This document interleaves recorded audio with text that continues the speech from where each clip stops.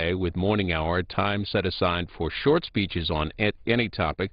Legislative work starting today at noon, with the House today considering 5 bills, including one to authorize new veterans care facilities in California, Missouri, and Puerto Rico. Now live to the House floor here on C-SPAN. Minority whip limited to 5 minutes each, but in no event shall debate continue beyond 1:50 p.m. The chair recognizes the gentleman from California, Mr. Dreyer, for 5 minutes. Without objection. Mr. Speaker, it was with great sadness that we received the news this past weekend of the passing of one of my longtime family friends and one of the most dedicated public servants I've ever had the privilege of knowing or serving with. I'm referring, of course, to Senator Charles Percy, who passed away Saturday morning at the age of 91. Senator Percy was someone whom I first met when I was a kid at summer camp in Colorado. And tragically, his daughter Valerie had been murdered, and of course her twin is Sharon Percy Rockefeller, who serves with great distinction as the head of the WETA board and many other civic duties here in Washington, D.C. But I met Senator Percy when we were at Valerie Lodge, which was named for his daughter, at camp in California. And at that moment, Mr. Speaker, I saw someone who was clearly very dedicated and extraordinarily principled. And his entire life was dedicated to public service and doing everything he possibly could to ensure that life was better for all around him.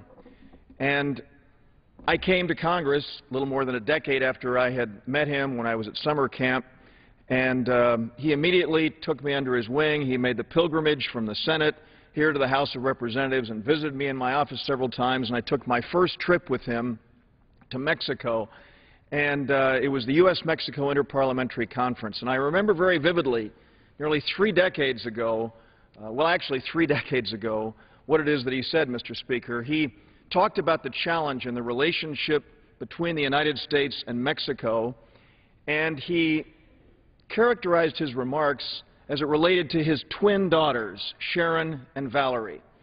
And in that speech, he said, so many people talk about twins and the similarities. And he said, for me, the greatness is to look at the differences between the two. And he carried that personal message as he referred to the challenging relationship between the United States of America and Mexico. And I was struck with that. He was chairman of the Senate Foreign Relations Committee, and I was privileged to serve 2 terms here in the House while he served in the Senate. And I want to say to his wonderful wife, Lorraine, and to all of the other children and relatives and friends of Senator Charles Percy, he led an amazing life, and it was one that was an inspiration to me, and I will greatly miss him. With that, I yield back the balance of my time. The gentleman yields back the balance of his time. The chair recognizes the gentleman from Oklahoma, Mr. Boren, for 5 minutes. Without objection. Thank you, Mr. Speaker. Mr. Speaker, I rise today to mourn the loss of Ima Jean Johnson of Okemah, Oklahoma, who passed away on September 14, 2011, at the age of 90. Ima, as we all knew her, was a very close friend to the Boren family, and I can remember seeing her face at some of my earliest campaign events. She was always there. She was the wife of Oklahoma 4th District Congressman Glenn D. Johnson, Sr., and the mother to Glenn D. Johnson, Jr., the former Speaker of the Oklahoma House of Representatives and now our current Chancellor for Higher Education.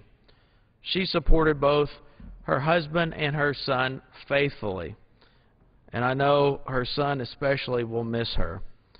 Ima was a civic leader and a dedicated public servant.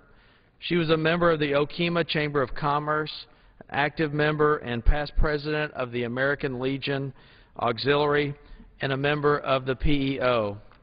In 1999, the city of Okemah honored her by inducting her into the Okemah Hall of Fame for her dedication to her hometown. Ima was truly an inspiration to her beloved Oklahoma, and I'm honored to have called her a friend. Again, we are all going to miss her. So many of us, I know she has family scattered across the state of Oklahoma, particularly in Okemah, her son, and many, many other Oklahomans who she has touched. Again, we will greatly miss her, and I yield back. The gentleman yields back his time. The chair recognizes the gentlewoman from Illinois, Mrs. Biggert, for 5 minutes. Without objection.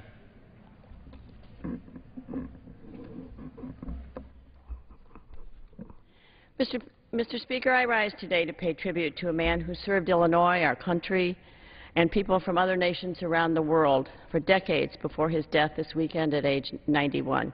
That man is Senator Charles H. Percy of Illinois. Already his life, legend, and list of accomplishments as a senator, a statesman, and a larger-than-life political figure are well documented. Others have articulated these things far better than I could today, and I'm confident that history will recount them as well. But, Mr. Speaker, what I wish to convey today are the warm and wonderful stories and the testimonies about Chuck Percy that have only come to me from those who knew him and loved him and those whose views and sentiments I hold in the highest regard. Their stories are not always suited for publication or statements on the House or Senate floor, but they are funny, warm, endearing, and genuine. They reflect the incredible love of life, humanity, and humor that made working for or with Senator Percy so incomparable. These volunteers, former members, and political leaders cannot address the House about him today, but I can, and it is my honor to do so. There are some of the finest leaders of Illinois today, the State Controller, Judy Bart Topinka, who launched her first campaign for office years ago after serving as a Percy campaign coordinator. They are State Treasurer Don Rutherford and U.S. Senator Mark Kirk, who served on the Youth for Percy Brigade. They are former Congresswoman and U.S. Labor Secretary Lynn Martin, whose very first campaign as a volunteer was to help elect Chuck Percy. And you just heard from Representative Dave Dreyer on his reflections of his being with Chuck Percy. If you talk to them, they will say that the enthusiasm and commitment to making a better state, country, and world are what motivated them to answer the call and launch their own political careers. His energy and enthusiasm, his openness to offering views, and his passion for improvement were infectious. They will tell you of a dark moment of loss or sadness or disappointment in their lives when he was there for them with a loving phone call or note. He was, in a word, an inspiration to all of them. They are former Illinois governors, Jim Thompson and Jim Edgar, whose natural talents thrived under Chuck Percy's guidance and inspiration. He saw in them the makings of outstanding leaders, and they succeeded in their own right. He never looked over his shoulder, worrying about those who might challenge his own leadership. He embraced them, encouraged them, and made them success to his success. Unlike others in politics today, his generosity to others was boundless and without the slightest hint of envy or competitiveness. With Chuck Percy, there was no zero sum. There was only pluses for everyone. They also gave the other leaders there are also the other leaders outside of Illinois. The former HUD Secretary and USTR Ambassador Carla Hills, who first headed Percy's Alliance to Save Energy in the 1970s, and when it became clear to Percy that our reliance on foreign oil was unsustainable. There are former Senator Fred Thompson, in whom Percy saw a brilliant prosecutor and future star of the Senate. There are those who went on to become leaders in their own countries, like the late Prime Minister of India, Rajiv Gandhi, and President of Lebanon, Rafiq Hariri, both of whom strove for peace and tragically were cut down by assassination. They are federal district and appellate court judges and a Supreme Court justice whose service to our country might never have been possible were it not for the fact that Chuck Percy believed in them and believed that the cronyism and corruption in judicial selection must end. He saw in them a commitment to the law, the Constitution, and justice, and with them helped to transform the Illinois bar from one of those the most corrupt in the country to one of those the most respected. And last but not least,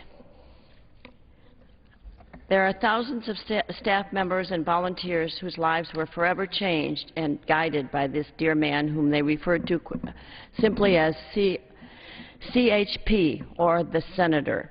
They are a formidable network of outstanding individuals who are devoted to him as they each are to each other and to the public service. Each of them has gone on to do good things because of the confidence that he inspired in them and the belief and his belief that everything is possible if only you want to work hard enough for it. They are my constituents and volunteers. They are my Chief of Staff, Kathy Lyden, and Chief of Volunteers, Carolyn Stillman, and many others, and all the outstanding people that I've met through their fellowship. They are hundreds of Illinois and Washington businessmen, lawyers, teachers, homemakers, and yes, even reporters whose lives were forever changed by this special man. To a one they would say, there is no one quite like Chuck Percy. So today, Mr. Speaker, I want to say to them and to the Percy family, Lorraine, Sharon, and Senator Jay, Roger, and Penny, Gail, and Wade, Mark, and Leslie, and all of their wonderful children and grandchildren and family, that our thoughts and prayers are with you. We thank you for sharing this wonderful man with us, with the people of Illinois, America, and the world. I yield back. The gentlelady yields back her time. The chair recognizes the gentleman from North Carolina, Mr. Butterfield, for 5 minutes. Let me thank the Speaker for yielding this time this morning to pay tribute to some great Americans. I want to join my colleague from Illinois, Ms. Biggards, in recognizing the extraordinary life and work of Senator Charles Percy. He will certainly be missed. Also, I want to extend condolences to the Mondale and Kennedy families, who also lost a daughter this weekend at the young age of 51. But, Mr. Speaker, I've come to the well today to pay tribute to another great American, to a friend in North Carolina who has lost a long but courageous battle to breast cancer at the age of 51. Mrs. Cassandra Lloyd Ward was the daughter of Johnny and Mary Lloyd of Williamston, North Carolina. She was also the wife of Mr. Everett B. Ward. For 29 long years they were married. Everett is a well-respected public servant in North Carolina with our State Department of the State Department of Transportation. Cassandra was a career educator in Wake County, North Carolina. Many of you will recognize that as our capital city of Raleigh. She worked for many years in the Wake County Public Schools. The epitome of educational excellence, Cassandra touched the lives of countless individuals who have now become productive citizens in our communities across America. Cassandra was employed by the Wake County school system, beginning with Youngsville Elementary, Henry Adams Elementary, Dillard Drive Elementary, and finally Forest Pines Elementary School. She was a lifelong member of the North Carolina Association of Educators. Cassandra Ward, Mr. Speaker, was a graduate of Williamston High School in Martin County, North Carolina, also a graduate of historic St. Augustine's College in our capital city of Raleigh, which is an HBCU, a historically black college there in the Raleigh community. As a member of Davies Street Presbyterian Church in Raleigh, Cassandra was a church leader. Not only a member of the Presbyterian Church, but she was also a deacon in the church. She advocated that the church serve the least of these in our society. She was a member of a great sorority, the Alpha Kappa Alpha Sorority Incorporated. In that capacity, as a member of the Alpha Theta Omega chapter, she served and chaired many committees, particularly the Black Family, Black Heritage, Health, Social, and Sisterly Relations, Salvation Army, and Christmas Stocking Stuffing committees. Those were a lot of committees, Mr. Speaker. She was a very active individual.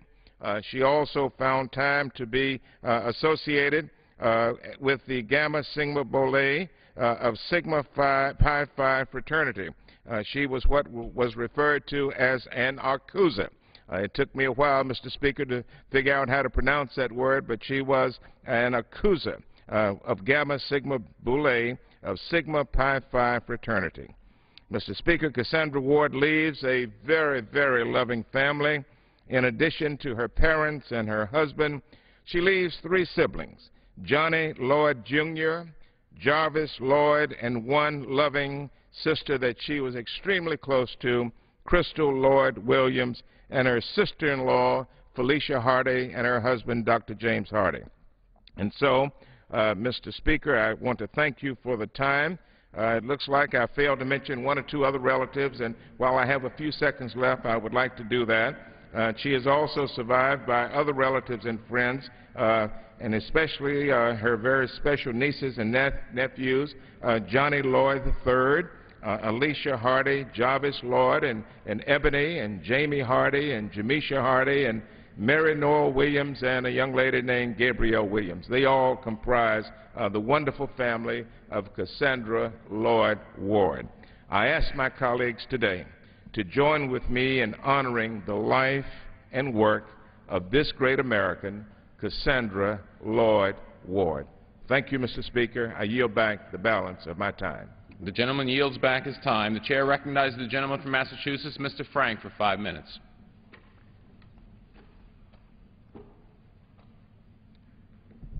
Thank you, Mr. Speaker. Today is a very important day in our fight to achieve full equality for all Americans in the face of prejudices of various sorts. And to commemorate it, I want to read an extraordinary document. It is headlined, "Don't Ask, Don't Tell, Repeal." It's an official communication. Today marks the end of Don't Ask, Don't Tell. The law is repealed. From this day forward, gay and lesbian soldiers may serve in our Army with the dignity and respect they deserve. Our rules, regulations, and policies reflect the repeal guidance issued by the Department of Defense and will apply uniformly without regard to sexual orientation, which is a personal and private matter. For over 236 years, the U.S. Army has been an extraordinary force for good in the world. Our soldiers are the most agile, adaptable, and capable warriors in history, and we are ready for this change. Over the last several months, our leaders, soldiers, and Department of the Army civilians have discussed, trained, and prepared for this day. The President, the Secretary of Defense, and the Chairman of the Joint Chiefs of Staff have certified that a repeal is consistent with military readiness, effectiveness, unit cohesion, and recruiting and retention. Your professionalism, leadership, and respect for your fellow soldiers will ensure that this effort is successful. At the heart of our success is adherence to the Army values. These standards not only infuse every facet of our culture and operations, but also guide us as we adopt to change. Loyalty, duty, respect, selfless service, honor, integrity, and personal courage are not mere words to us. They are the very principles by which we live, train, and fight. Accordingly, we expect all personnel to follow our values by implementing the repeal fully, fairly, and in accordance with policy guidance. It is the duty of all personnel to treat each other with dignity and respect while maintaining good order and discipline throughout our ranks. Doing so will help the U.S. Army remain the strength of the nation. And it is signed by Raymond F. Chandler III, the Sergeant Major of the Army, Raymond T. Odierno, General and the United States Army Chief of Staff, and John M. McHugh, Secretary of the Army, parenthetically our former colleague on the Republican side. Mr. Speaker, we have a history in this country of prejudice being enacted, and through the efforts of many people, the policy embodying that prejudice can be overcome. And as we debate any single effort to overcome prejudice, we are told that the effect of diminishing that prejudice, the effect of repealing that rule, will be chaos, will be disorder, will be social unrest. And it is never true. 7 years ago, the state I am privileged to represent in this House established same-sex marriage, and there were predictions of doom, predictions that this would be a terribly upsetting factor. None of those predictions have come true, not a one. As we debated last year, the repeal of the unfortunate statute which said that brave and patriotic gay and lesbian and bisexual and transgender members of the armed services would have to lie about who they were, would have to hide who they were, or else lose the right to serve their country, a right which some evade, but for which they were prepared to fight. We once again heard predictions that this would be disruptive, that it would cause diminution of the ability of our brave men and women to serve their purposes. Let me predict today, Mr. Speaker, that every single one of those prejudices will, 3 and 4 years from now, have been proven as wrong as the predictions that same-sex marriage would be disorganizing. We will now see gay men and lesbians serving this country openly and proudly, as they have been serving this country proudly, but unfortunately not openly for some time. And I hope that people are now making note of the predictions that were made on the floor of this House, in the Senate, and in the country about the negative consequences of Don't Ask, Don't Tell, because they will soon be shown to have been wholly false. And finally, I want to commend Sergeant Major Chandler, General Journal, Secretary McHugh. This is a very profound and important document.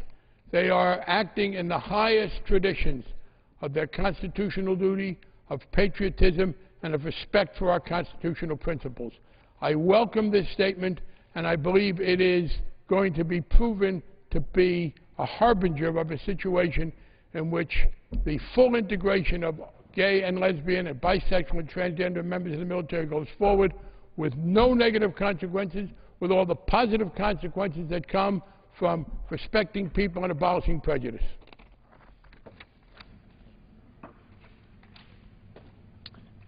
The chair recognizes the gentleman from Illinois, Mr. Davis, for 5 minutes. Thank you, Mr. Chairman. I ask unanimous consent to revise and extend my remarks. Without objection. Mr. Chairman, I rise this morning to pay tribute to a great American who lived in the state of Illinois, who represented it and the country well, Senator Charles Percy. I recall that when Senator Percy was elected, I was a young school teacher, community activist, and I also was an individual who interacted with lots of people who were very cynical about government, politics, whether or not there was any potential for change.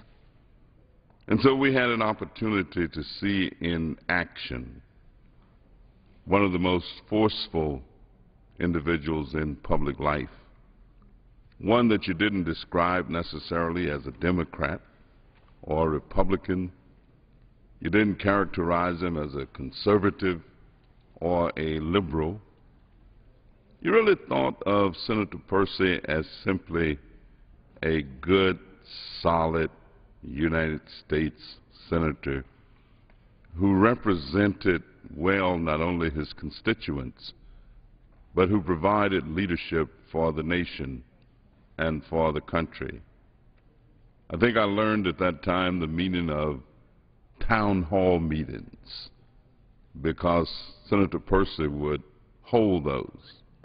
And although he was a Republican by political stripe, and many of the people where I lived and interacted were Democrats in terms of political stripe, we just would turn out at Senator Percy's town halls to know what was taking place, what was going on, what was happening. And so I personally owe a tremendous debt of gratitude to him for helping to shape my own political philosophy, some of my political ideology, some of the things that I dream about and hope for and work towards. And so I extend condolences to his family, wish them well, and know that America is a better place because Chuck Percy served in the United States Senate and served all of America. I thank you, Mr. Speaker, and yield back the balance of my time. The gentleman yields back the balance of his time. Pursuant to Clause 12A of Rule 1, the Chair declares the House in recess until 2 p.m. today.